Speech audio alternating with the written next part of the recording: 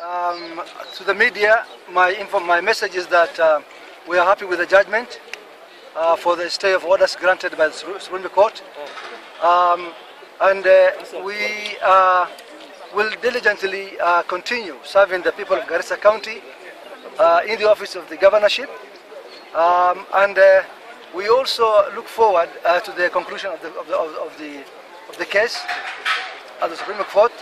In the meantime, I call for calm in the entire county.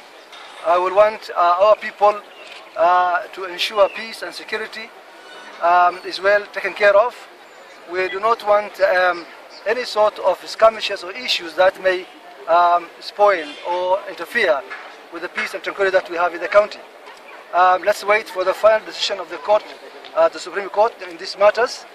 And as far as other issues are concerned, I think we're happy. We will continue to serve the people of Garissa County, as I said, with all the diligence that demands. And we wait for the final verdict from the Supreme Court as far as this case is concerned. Asanteni sana.